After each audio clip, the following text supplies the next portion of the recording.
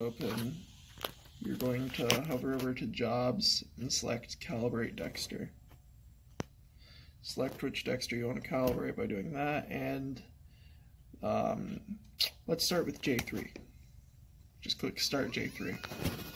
And your robot should move. And here you will see the visual representation of the data collected by the optical encoders. Each axis represents amount of light being measured by one phototransistor, and having it go in a circle like this is exactly what you want. You may have to adjust the potentiometers because sometimes you'll get something that looks more like this. If you get this problem, it's not a big deal really. You just have to turn your potentiometers down, take a flathead screwdriver, and just adjust these and watch for a perfect circle that does not touch the edges. It doesn't have to be perfect either, it just has to be open. Okay, gotta adjust my y-axis a little bit more.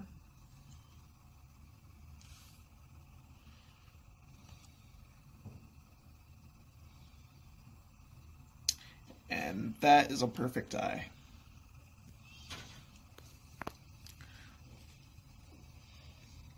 You're going to want to let it run through, so we're just going to do that.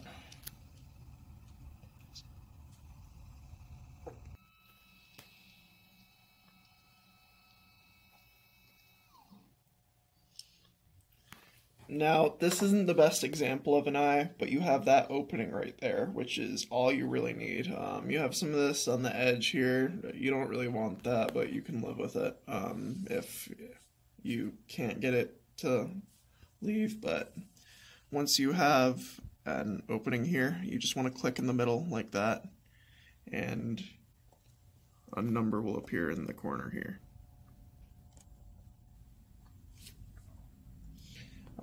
You want to record that number somewhere, just write it down and correspond which axis that's for, and just make sure to keep a record of it as you do all 5 joints.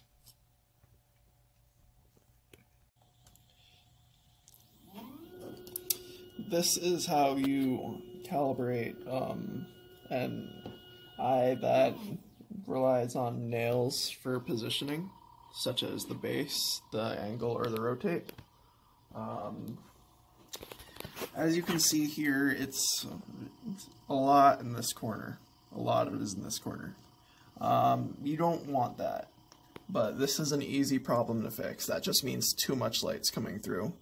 So to do that, you're going to adjust your potentiometers, turn them down so less light is shining.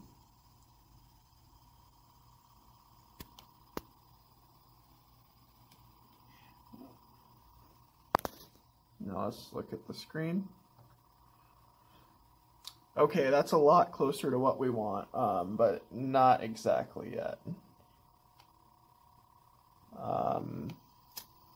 Next, what you'll start doing is adjusting this on the nails to see if you can get something better than what you had.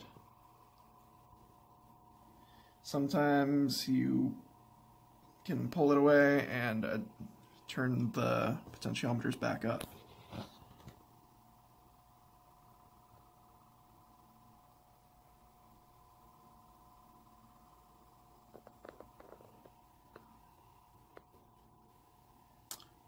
Although I can see that that is not doing much. Oh wait, I just wasn't properly turning it. Yeah, now that's a lot more open.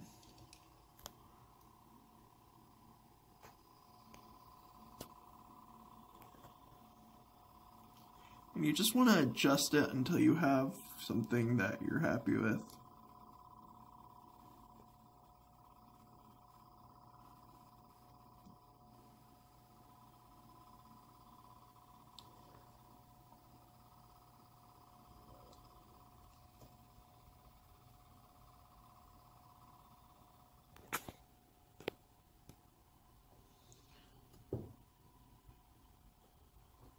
Okay, yeah, that's about what I want. I'm gonna make sure that it's the same near the start.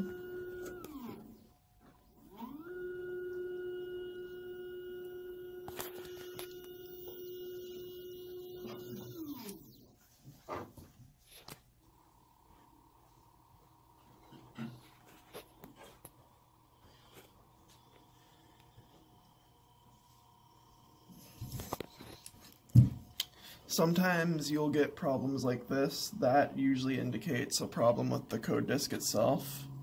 Let me make sure that this is sitting flat.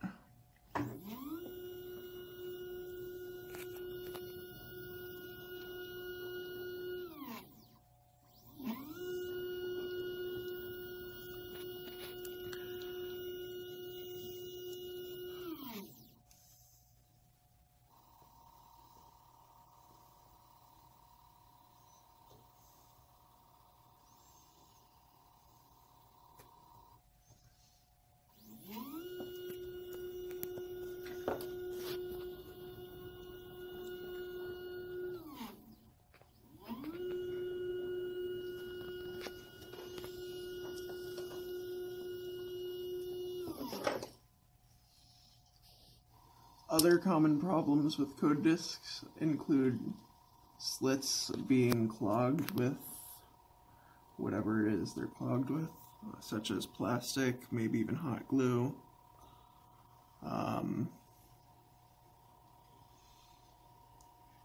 To fix those, just clear the blockage and you should be good.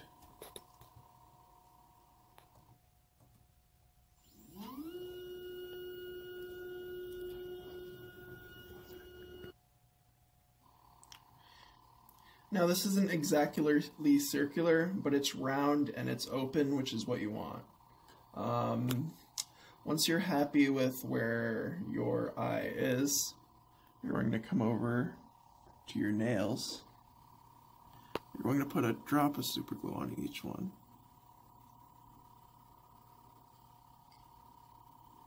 This will prevent the block from moving, and it'll keep your eye permanent.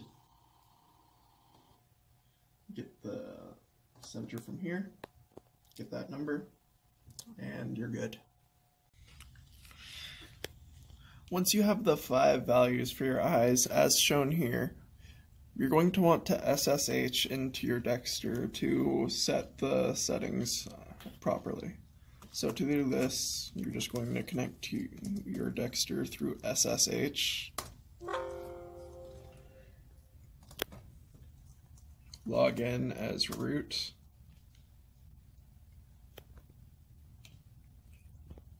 Password KLG.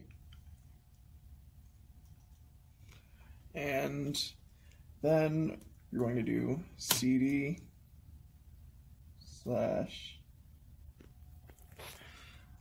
Once you're in your Dexter, you're going to change directory to /srv/samba/share.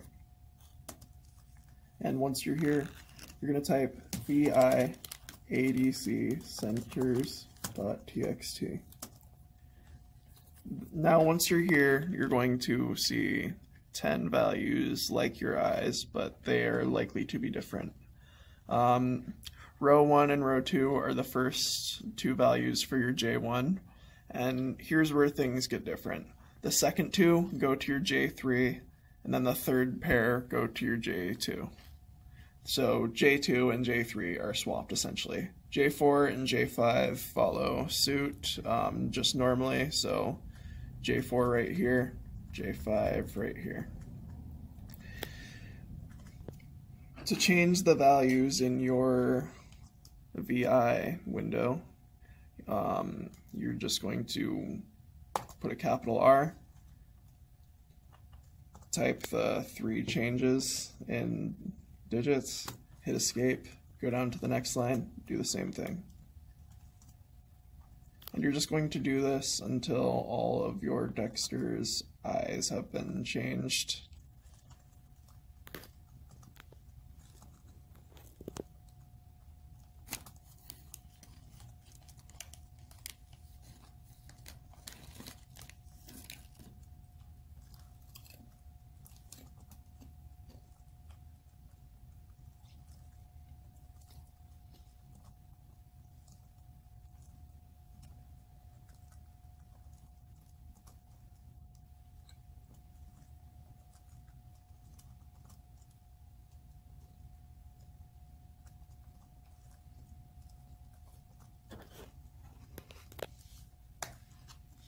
Okay, now once you have those entered, you're going to hit escape again, :WQ, enter, and that will reset it. That will write it, sorry. And then to write the changes to the FPGA, you're going to type down shutdown -R now. And that's how you set your centers. Hey, boys. Hey, Todd.